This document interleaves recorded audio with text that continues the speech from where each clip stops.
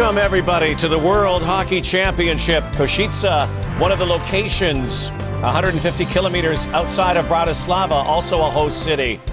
And there is Captain Canada, Rick Nash, getting ready for Belarus. Game 1, the mission is gold for Team Canada. Kovirshin tries to get it up the boards. Evander Kane can't keep it in, and Belarus is out to center ice. Pavlovich lost it to Kane. Kane getting in there, centers it, and they score! Jordan Eberle opens the tournament for Canada, and it's 1-0. Exactly the start that Canada wanted, creating turnovers, counter opportunities, and using their speed to exploit the chances. Evander Kane, that tremendous stride, taking the puck wide, challenging the Belarusian defender, gets his leg out there, throws it back in front, and Jordan Eberle just beats, draws to the spot, little poke on it, slips it 5-0 on Andre Mezin. That's exactly how Jordan Eberle beats you, though, just in the right spot at the right time. He's got that knack and intuition to create offense. This is Eberle's second World Championship. He was in the lineup a year ago in Germany, and he really entered the tournament with a bang. Apparently he's hoping to have a first game like he had last year when he had 4 points in his opening game. He's off to a good start with a goal in the first 2 minutes. He had a goal. Maleshko.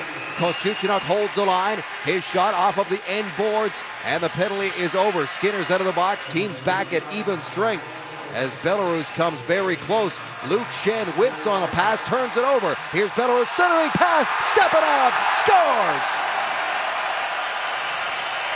And Belarus has tied the game from a turnover by Luke Shen in his own zone. Canadians were scrambling as Mark Mathot was stuck without a stick at the tail end of the penalty kill. And Andrei Stepanov takes advantage and gets Belarus right back in the game. Luke Shen finally gets the puck on his stick, 5-on-5. He turns it over. Mathot does a good job laying out here because he has no stick to play with. And then it's the scramble is on as Skinner coming out of the box, and Ladd cannot get back down in front of the net in time to recover. And a nice little pass from Kulikov in tight to the back door. No chance for James Reimer. It's really the recognition of Luke Shen to know that his teammate doesn't have a stick. You have to make a strong play up the boards. Andrei Stepanovich in his first World Championship, in fact, playing on Tavares. There's Pietrangelo, the defenseman up in the play against Denisov. Denisov, who's being leaned on there by Tavares. He comes away with the puck. Here he is again, down low. Skinner scores! A beauty! Jeff Skinner tucks it upstairs to make it 2-1 Canada.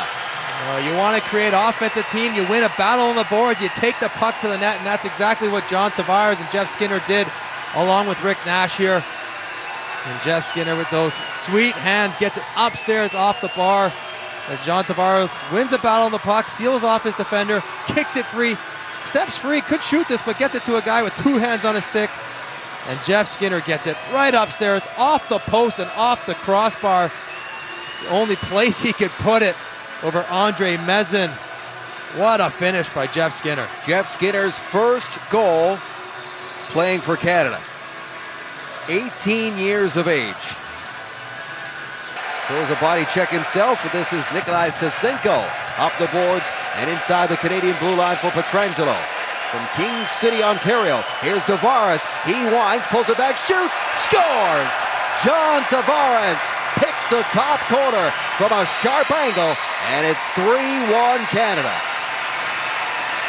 Johnny Tavares has been dangerous the entire game, and he gets a chance off a transition play. Jeff Skinner finds him on a rush, and a little pump fake just freezes Andre Mezin.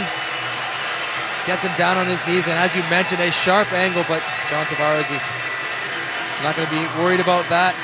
It looks like he's going to get caught by Denisov here. He pushes that puck one more step forward, freezes Mezin, and gets it right upstairs. Lots of patience and good hands. Mezin way out of his crease to challenge, and any pump fake leaves him in no man's land. And John Tavares, Jeff Skinner have been dangerous duo tonight.